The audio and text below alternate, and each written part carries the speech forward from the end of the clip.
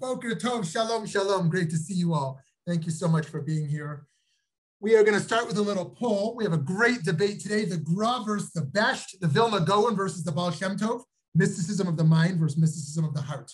So let's start with a little poll. How do you know what you know? How do you know what you know?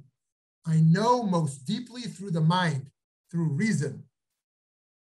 I know most deeply through the heart, through emotion. I know most deeply from ancient texts and traditional wisdom. I know most deeply through the soul. Wow. Wow. Okay, take a moment to cast your vote. Cast very carefully because, you know, every vote counts. Every vote counts in democracy. You can't throw away any vote. So let's give you a few more seconds here. Vote for your freedom. Okay, let's see the results we have here.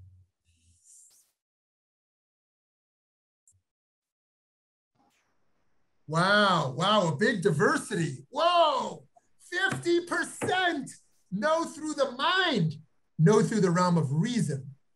10% through the heart, through emotion. 10% from text and wisdom, traditional wisdom. And 30% through the soul. Wow, okay. So today's debate is gonna touch on how do we know what we know? How do we know what we know? Okay, friends, one of the greatest debates in Jewish history is about the nature of Jewish theology. Is the belief system of Judaism fundamentally rationalism-based, thereby lining up with human reason, or is it fundamentally a mysticism-based, thereby transcending human reason? Is the Jews' relationship to the concept of divinity to be lived in the study house or in the field? Is Judaism a set of ideas to be understood exclusively by the elite, or is it a religion for the masses? This debate can be observed most poignantly in the clash between the Baal Shem Tov, the Besht, and the Vilna Gaon, the Grah. Rabbi Israel ben Eliezer, known as the Baal Shem Tov or the Besht, lived in 18th century Poland. This is not actually a picture of him. We don't have any pictures of him, but you can imagine he looks something like this. And was a highly regarded and beloved teacher and healer. He didn't write his teachings. Some people claim he was illiterate. Probably not, but some people claim that. He didn't write any of his teachings, probably out of humility, but rather had students such as Rabbi Yaakov Yosef of Polnoi and Dovber, known as the Maggid of Mezrich, who expressed his ideas as they understood them, both orally and in various writings. The Shivchei HaBesht and the Toldot Yaakov Yosef. What mattered most to the Besht was not studying Talmud, or intellectual debate, but devekut, clinging to the divine. He prioritized praying in the field. Maybe he played in the field also, but praying in the field and meditating over studying in the Beit Midrash. Rather than celebrating the elite and intellectual sage, the Besht thinking and approach gave power to the humble worker who was seeking God and the just life. This radical innovation served as the catalyst for and germination of Chassidut or Chassidus. Indeed, he is considered the founder of Chassidut by all Hasidic sects. The Hasidic sects don't like each other. They don't want to marry each other. They don't want to have children together. They don't want to dance together, especially Satmar and Chabad.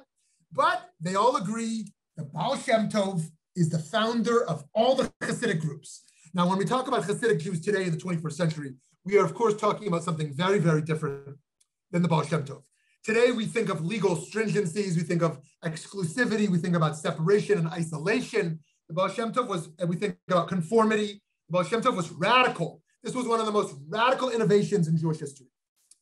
Now let's know a little bit about his context. As a young boy, Israel was orphaned and adopted by the Jewish community of Toulouse.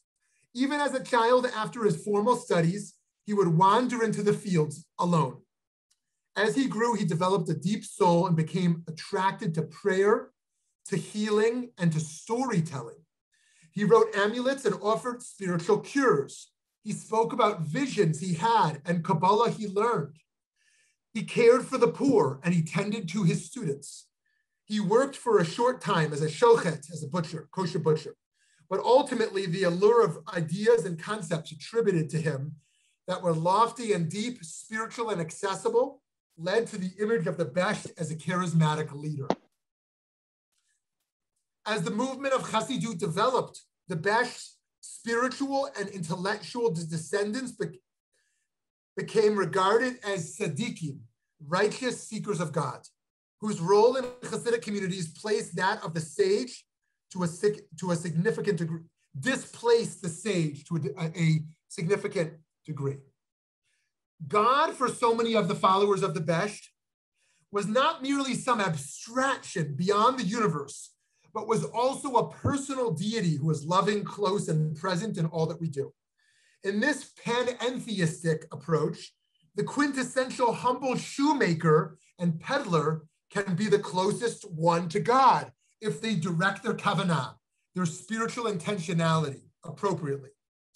As a generalized matter, then the thinking of Chassidut places much emphasis on the spirit of the law and relatively less on the letter of the law.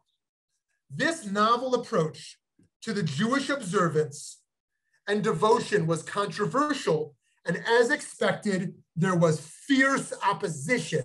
One might even say death threats. Okay, that's the Baal Shem Tov. Now we're going to go to his bar plugta, to his opponent.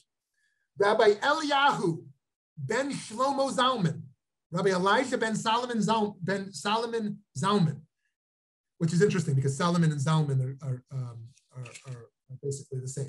Known as the Vilna Gaon or the Grah, was born in what is today Belarus, lived during the 18th century, and was a renowned Talmudist, halachist, and Kabbalist.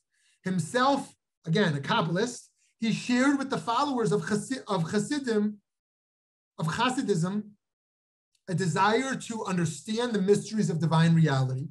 Yet at the same time, he opposed so much of early Chassidut and is therefore considered to have been or at least a significant leader of the Misnagdim, the Mitznagdim, which means the opponents. They are the opponents to the Hasidim. They're called Misnagdim. Some people call them Litvaks. The Grah believed in mysticism in his own way, but rejected emerging Hasidic Judaism that applied mysticism in new directions. He was deeply engaged in the study of math and science, in addition to pure Torah texts. He offered new critical methods to Talmudic learning and studied Hebrew grammar closely. He was known to be extremely modest in his lifestyle and had many ascetic practices, like having his feet in ice when he studied Talmud all day and night, things like this. starving himself, but the Grah took active steps to curb the influence of Hasidic Judaism, even supporting the idea of excommunicating Hasidic leaders. Some even say he was guilty of Masira, of turning in Hasidic Jews to the anti-Semitic authorities. So if the Grah believed in mysticism, why was he so vehemently opposed to Hasidic Judaism? Given the Grah's deep humility and rejection of power status, this seems to have not been about power and ego, as one might suspect, but rather about a belief in the centrality of the mind and the centrality of study over the realm of emotion and of soul, of devotion over the intellect. Part of his intensity likely emerged from a fear of the return of the failed messianic movements that followed Shabbatai Tzvi and Jacob Frank during the 17th and 18th, early 18th centuries, respectively. It's hard to overemphasize the importance of that, friends. These messianic movements were devastating to the traditional Jewish world. That these people emerged, people really thought they were Mashiach. They followed these people and were massive disappointments. And so a huge amount of skepticism emerged around charismatic leaders, particularly those who had any approach to innovation. Along with concern with the return of the Sabbatian and the Frankist movements came unease about what would happen if other charismatic messianic-style healers exercised power over the Jewish masses. So the Grah said, forget charismatic leaders, study the text, learn, trust your mind, don't trust charismatic authorities.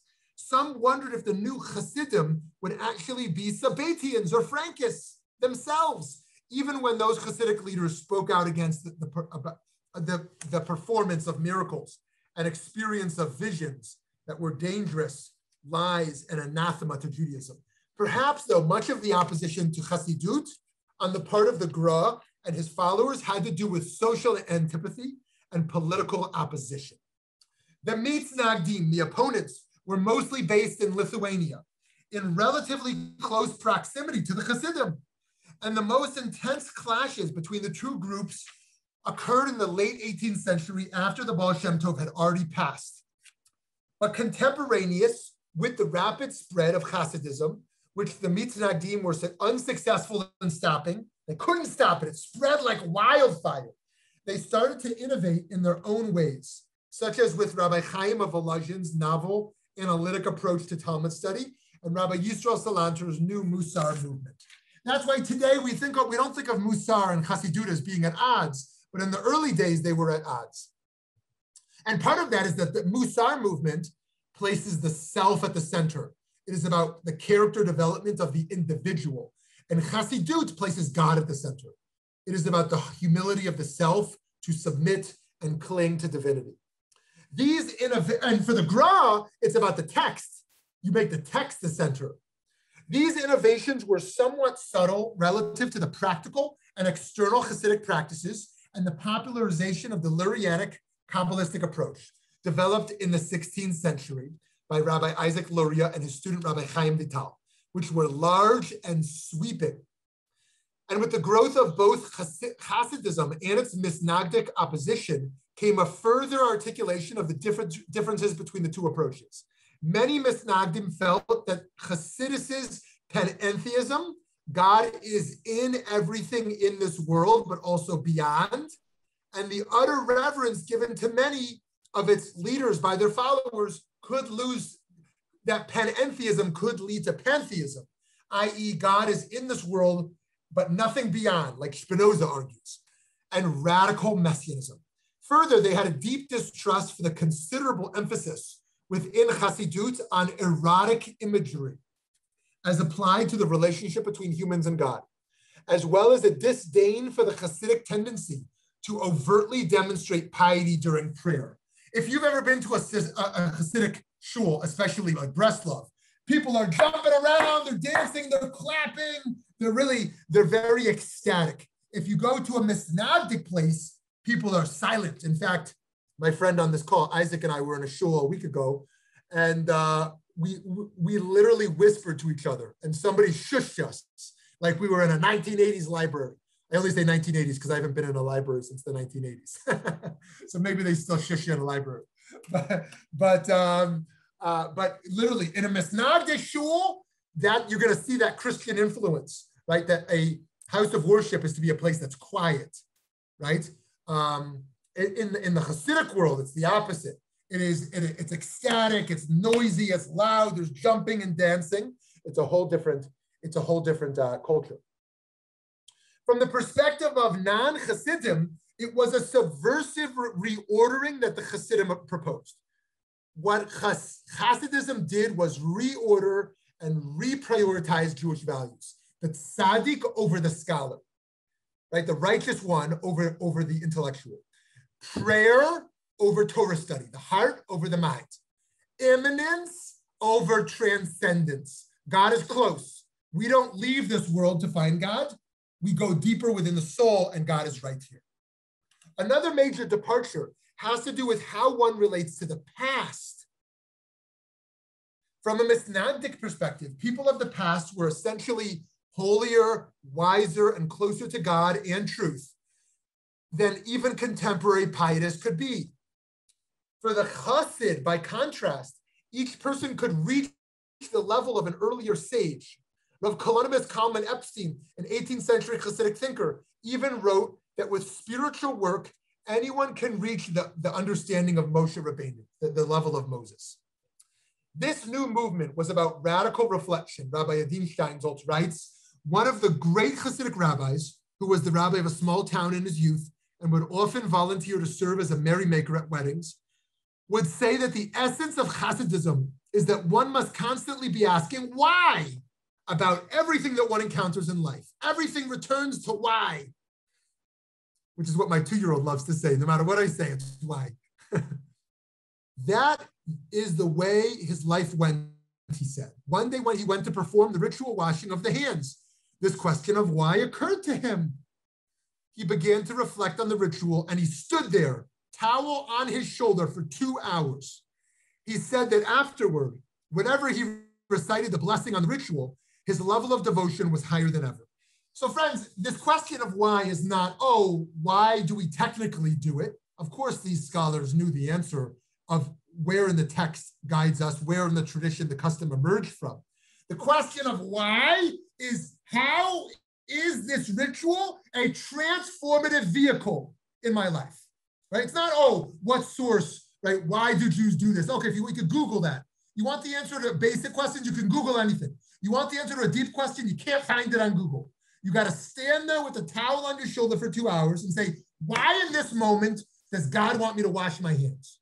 Why on this Friday night am I saying Kiddush? And the answer is not, oh, because Jews said Kiddush for thousands of years. The answer is not because that's how we sanctify Shabbos. The answer is not because great Jews had an important role in Jewish culture in this time period and that. The question is, why in this moment, existentially, is this a transformative practice for me?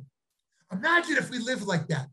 Imagine if every time we engaged in a spiritual practice, it wasn't just about relying on the past, but was a radical awakening to the moment. The question of why, as to why me, why now do I engage in this? Friends, another fascinating difference can be found in how we relate to one who errs, one who mistakes. However much early Misnagdim might have had some tolerant and pluralistic inclinations, they did judge their Hasidic co-religionists very harshly, to the point where they even viewed them as deserving of excommunication. Excommunication. Many early Hasidim, on the other hand, professed a new sense of tolerance based on love. Consider this teaching from the 18th century Hasidic Rebbe, Shneur Zalman of Liadi, known as the Alter Rebbe. Even those to whom one is close and whom one's reprimands fail to sway from their wrongs, one must love them despite the commandment to hate them. For both are true. One must hate the evil in them and love the good buried in them, the divine spark they carry. This might feel obvious to us today. We say that today, hate the sinner, hate the sin, not the sinner. This might feel obvious to us today, but this was a big deal. This was a big deal in an era where people were excommunicated for having doubts in their faith, If you left traditional observance, you were out of the community, you couldn't marry, you couldn't do business. This is a big deal. And consider how this idea that love is to be extended to all of creation is beautifully expressed in one Hasidic tale as recorded by Rabbi Telushkin. One Hasidic master, Rav Zushya of Hanipol, was so pained by the sight of caged birds that he would purchase them from their owners and set them free. He regarded this as a form of pidyon shvuyim, ransoming of captives, which is the highest form of charity when performed on behalf of human beings. Rav Zushya apparently felt that it was a moral imperative to spare animals, particularly birds, whose very nature demands freedom, the suffering of captivity. Now, friends, if you saw in the Arizona Republic tomorrow, Shmuly Yanklowitz goes to the zoo and frees the elephants and the tigers, you say, oh my goodness, what a radical. I'm not showing up at this Beit Midrash anymore. This guy broke into the zoo and freed the elephants. Like, a zoo is a hallmark of our city. Like, what kind of vandal is this? You know, some kind of animal rights extremists, right? But this Rav Zushya of Hanipol would, okay, so he didn't break the law, but he would buy the birds in order to free them, right? He wanted to free every caged bird, and he saw this. He saw this as an expression of love, an expression of freedom, which the divine wants, that every being be free. Okay, just to wrap up here, because we have a lot to talk about. What's remarkable about the grand debate between the proponents and the opponents of early Hasidism is that in the end, neither side won. Or perhaps better stated, both sides won. Hasidim came to study Talmud, and elements of Hasidic thought evolved into the neo-Hasidism of Martin Buber in the early 20th century and of Art Green more recently. The yeshivish world is frequently allied with the Hasidic, and despite itself, Litvish yeshivot can be seen as having left an intellectual inheritance for what became modern Orthodoxy. We can talk about other movements as well. Both Hasidism and Misnagdim in many ways came to learn from and be influenced by one another. Neither group fully resembles the movement as it existed in its earlier state. So where does that leave us today? Will we give power to the unknowable or only to that which we know? Will we cling to the most wise and complex thinkers or to the most pure, innocent, and simple of people? Will we find our truth in the text or in the heart? Each of us will need to find our own path in this regard. And maybe for some of us, the best path will be a synthesis of these various approaches. We can be grateful for the intellectual and emotional chasm between Hasidim, and Misnagdim, because their streams of thought, both independently and by virtue of their interaction, have given us different models to explore and to cherish. Okay, friends, that is the Baal Shem Tov versus the Grah, the mysticism of the heart versus mysticism of the mind. I would love to hear from you.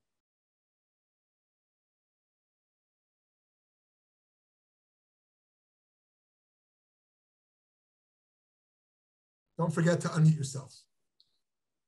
I take the question maybe a step further, right, because of two aspects to it.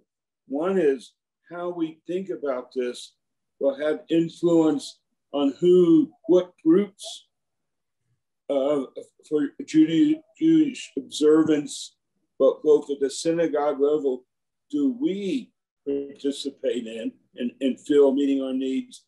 And secondly, how can we make how our groups interact with others? Goes earlier when you talked about Orthodox versus Reform. One of the criticisms I feel for the Orthodox is the rejection of it. So I think the debate today has ramifications on a higher level of our Judaism personally and how we interact in the wider Jewish world. Great, Michael. Thank you so much. There's a lot to unpack there. The kind of questions we can leave with from here are not only historical, they're deeply personal, around the way we know, the type of Judaism we want to participate in. And as Michael said, it's also about how we view the other. How do we view other Jews? How do we view other Gentiles? Our sense of tolerance, our sense of other people's role. And that was perhaps the most subversive dimension of the Baal Shem Tov. The most subversive dimension in that the Baal Shem Tov empowered the simpleton and respected the simpleton, right? Whereas the elitists did not. The simpleton now can reach the heights of the heavens, just like the complex thinker. So thank you for that, Michael. Very, very nice.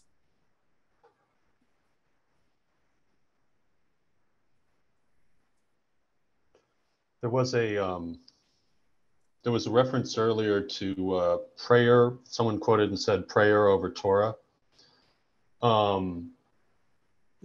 Is the right way to think about this that whichever camp you belong in, you still would consistently and aggressively study, quote unquote, the Torah, read the Torah? Or is a better way to think about it, there's a mystical approach to studying the Torah and a non-mystical, or like, how does the Torah fit into these two? Oh, that's great. That's great. Okay. So first, to distinguish between the prayer approach versus the Torah learning approach, and then to say, how does both sides learn the Torah differently? Great, great. Thank you, Scott. So yes, so the other big subversive approach here is that the chassid, that tzaddik, is not going to sit in the Beit Midrash studying Talmud all day and all night. That's not what you do as a religious Jew. You go to the field, you talk to God, you go raise money and charity for the poor, you go and you engage in radical spiritual practices. You go to the mikvah and you immerse in the spiritual waters for an hour every day, right? You are going to engage in radical spiritual practices rather than sit and study. Okay. However, Scott is exactly right that Hasidic thinkers, the Baal Shem Tov and the like, are still very much engaged in Torah learning, but in a very different way. So I'm going to write here on the side a reminder of Pardes. Pardes means Pshat, Remez, Drush, and Sod. Those are 4 different ways to study the Torah. The Pshat is the simple interpretation, the literal reading. The Remez, better, it's really without the E on the end. The Remez is the hint, the hint there. The Drush is kind of a new interpretation, and the Sod is the hidden meaning in the text. The Hasidic thinkers are all about studying the Torah for the Sod. They want the hidden meaning that according to like the Grah, is a total distortion of the Torah. Where did you get that from? It doesn't say that in the text, right? Yeah. But they want a much deeper, soulful meaning from the text that is clearly not the literal interpretation. They're going to use gematria, numerology. They're going to use other mystical approaches to finding the name of God in the text. They're going to look for the soulful interpretation of a text rather than just the legal interpretation. And one other thing to say about that, in addition to how they interpret it. For the Grah, you are doing an intellectual activity when you're learning, mostly. For the Hasidic thinkers, this is another way that you are clinging to God while you are studying. And so the Grah is going to debate, he's going to fight, he's going to think, he's going to tear his mind back and forth. The Hasidic thinkers, they're going to be singing the text. Bereshit bara Elohim. They're going to be singing the verses. They're going to be almost praying the verses while they're studying them, right? The way they're engaging, it's a prayerful activity to study. It's not a debate. Okay, Scott, does that answer a little bit? Perfect. Really good. Thank you. Thank you. Okay, who else has some thoughts or questions?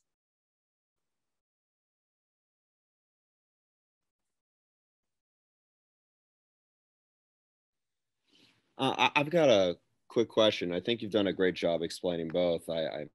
Reminds me I need to actually get more familiar with the Grah, but what I'm kind of curious is you gave an example where Baal Shem, where the Shem Tovs is now Chabad and Samatar, but I'm guess what I'm kind of curious is to an extension of the two. Has there been new efforts, a new movement, or sects that have tried to take on where kind of a blend of the two, where it's not an acceptance of one over the other or one or the other, but more of it's somewhere in the middle.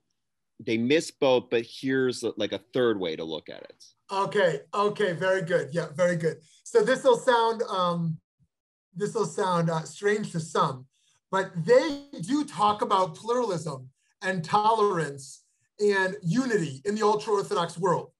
And what they mean is not you and me, right? What they mean by that is, Hasidic and Misnagdim, right? We are pluralistic. We are about the unity of the Jewish people. We accept Satmar. We accept Lubavitch. We accept the Belzer Hasidim. We accept the Misnagdim. We are like all about love of the Jewish people. Those Reformnikim, the conservatives, the liberal Orthodox, like the secular Israelis. Obviously not them. Like they're not a part of the Torah true Judaism, right? But for them, like they do actually have a framework of unity. They call it's interesting. They call these unity events in the interfaith world. When we talk about unity events, we're like, there's a Muslim guy, there's a Christian woman, there's someone Sikh, right? There's a Native American, right? There's gender diversity and racial diversity and ideological diversity. And it's a unity event because it represents humanity. When they talk about unity events, they mean different types of ultra-Orthodox Jews. And so, and they really think about that as expansive. Like that's a challenge for them. They're like, wait a minute, like they really, really disagree with Hasidic Judaism. They're like, I'll give one example, Zmanim, how you calculate the times. The Misnagdim, the Charedim, the non-Hasidic ultra-Orthodox, they are very strict on times. You have to say Shema by this time. You have to say the Amidah by this time. This is exactly when Shabbos starts. The Hasidic world, the relationship to Zmanim is very different. The Baal Shem Tov, this is one of the critiques. They find him in the field davening Shachrit in the afternoon. So at Shachrit afternoon, you had to stop by 10 o'clock. How could you be at 1 o'clock? No, very different relationship to time. So this is a big stretch for them. So when they have this unity in the non-Hasidic yeshiva, they will have a Hasidic class sometimes, and they'll think about that as an integration. And in the Hasidic world, they predominantly study Talmud, and so they view that as an integration. So they view it as they both won, they both partner. Now, leaving the ultra-Orthodox world, looking at the broader Jewish world, I think what we see here is in twofold. One is neo-Hasidut. In neo-Hasidut, outside of Orthodoxy, you see a blend. You know, in the 60s and 70s and 80s, here we're talking about Shlomo Carlebach, we're talking about Zalman Schachter Shalomi, we're talking about Art Green. Today, there's a whole bunch of other players as well. Neo-Hasidut, which seeks to be pluralistic and tolerant and liberal, and yet engage in the more ecstatic experiential dimension that you will find in the renewal world. The other way you can see it is in the influence it has, not only in the renewal world, but the influence it's had in the Reform, Conservative, Reconstructionist, Modern Orthodox world, where you do see some of this energy is emphasized, and some of these teachings are emphasized. And to give one example, if you listen to a high holiday reform or conservative or modern Orthodox sermon, you're likely, or if not likely, it is highly possible you'll hear a Hasidic story, right? I think that's the biggest carryover. Even a very cold Reform temple, by cold, I don't mean to judge it. I sort of mean one that's kind of high church.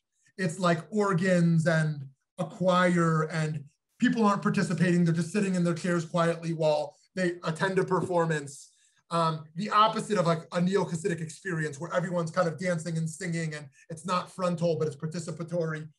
In that type of place, where the influence is the Hasidic story, not the Hasidic energy. And so the Hasidic story is everywhere.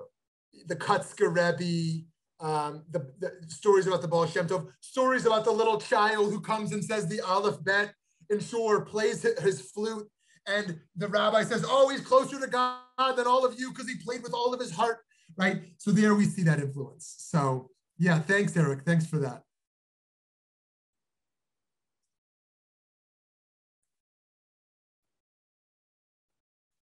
Okay, Yehuda, where are we at here, Yehuda?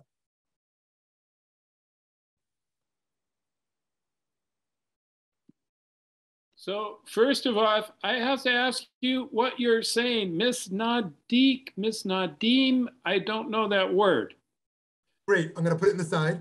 Miss Nagdim, or also pronounced Mit Nagdim. Oh, okay. Nagdim. That means the opposition, the opponents.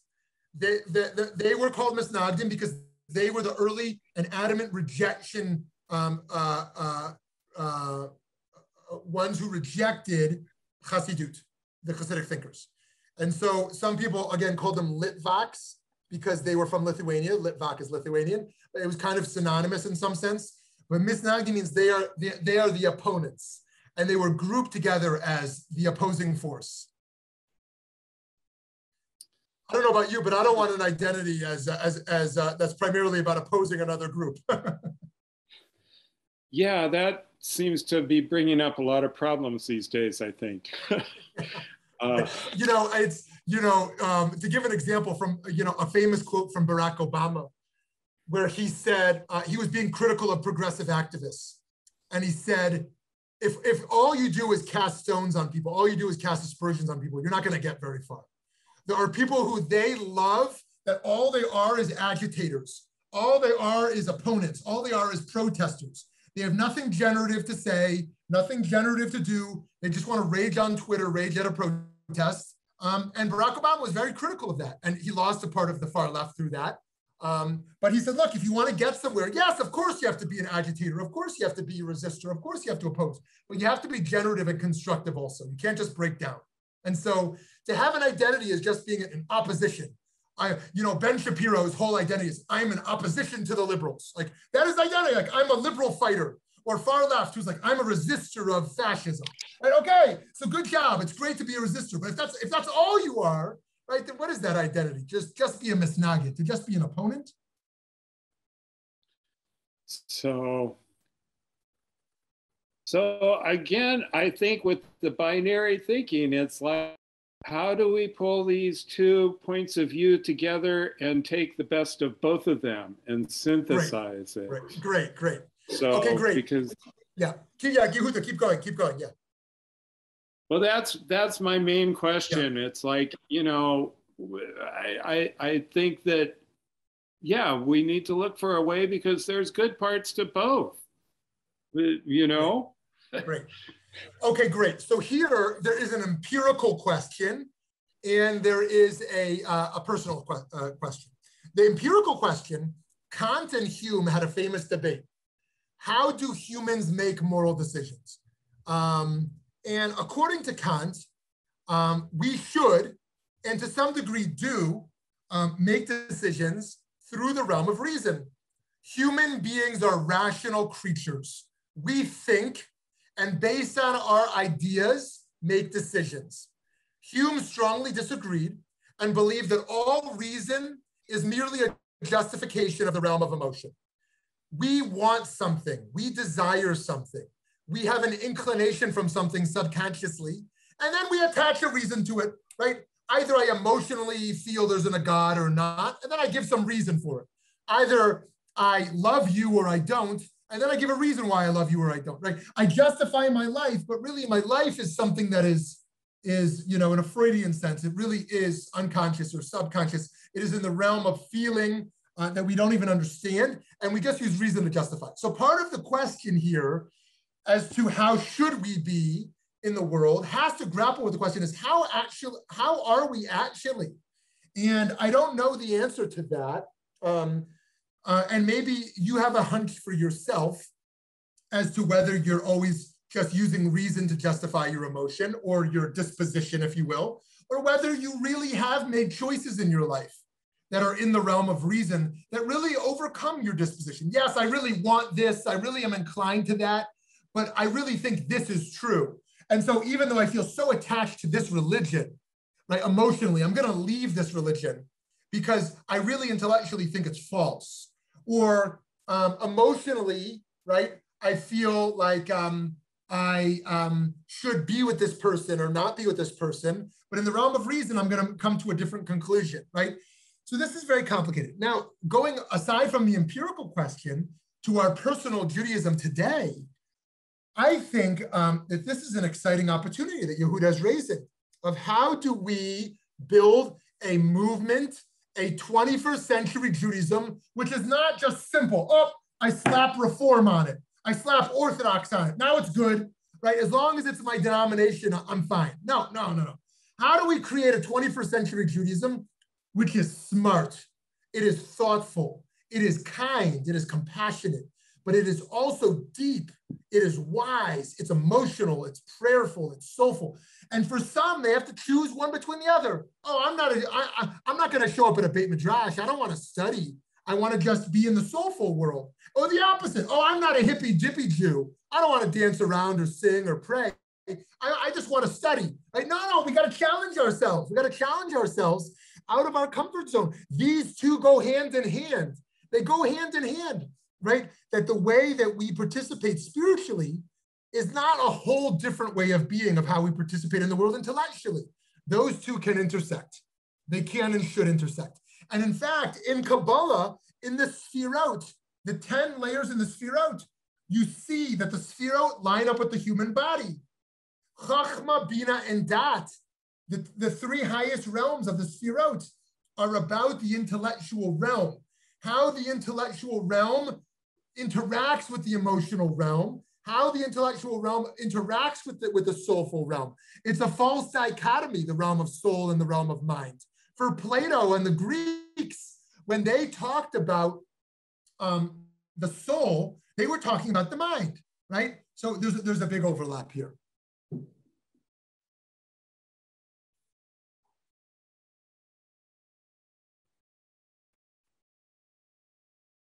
Let's see if Della or Matt or Matthew Newman or Michael Kasoy, if anyone else wants to jump in before we circle back to others. I had a question on the local level. I don't know if you're comfortable answering this or not. Because what we've observed is you're trying to bring together and people who, and not much involvement from the Orthodox parts of our community. Is this a fact a micro of the challenges of trying to accomplish the vision that you were just sharing with us? Great. I'm making a note of that, Michael. I'm going to come back to that one. Thank you for that. It's a great question. Okay, Della, I see your hands up. Della, you want to go?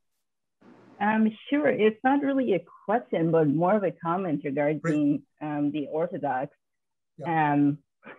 And I guess I'm the only Sephardic in this room, so I'm just going to say, for the longest time, they didn't allow Sephardic girls to join their community. So it's kind of interesting that, you know, there's always this concept of, oh, we only hang out, the only Orthodox, but it's like, we're like Ashkenazi Orthodox rather than, you know, like Mizrahis or Sephardic. Great, Della. Good. I made a note of that. I'm going to come back to this great point also. I think Michael Kasoy was going to share something. Thank you, Della.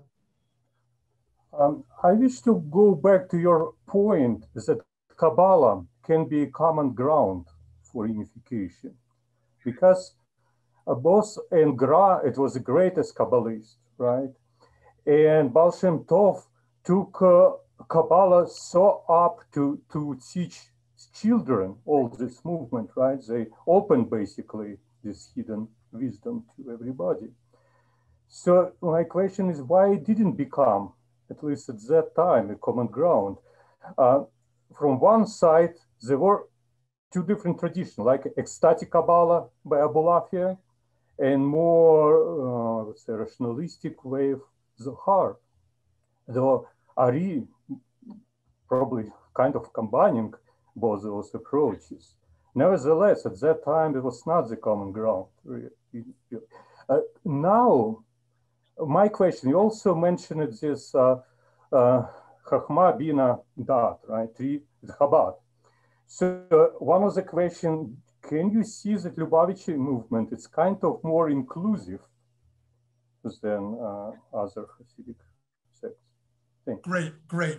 Amazing. Thank you. By the way, is that over next to your right shoulder? Is that the Sfirot on the wall? Yes.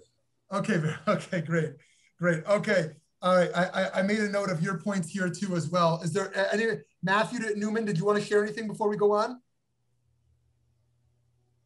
Okay, maybe not.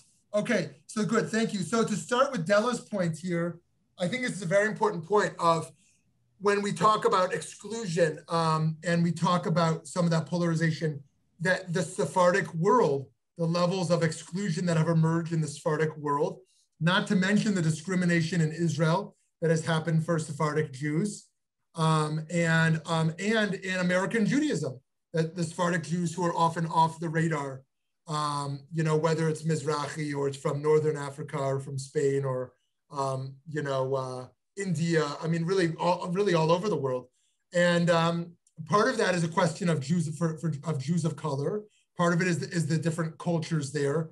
And Della's absolutely right about that exclusion. And when we're talking about the Misnagdim and the Hasidic world, we really are talking about the Ashkenazi world.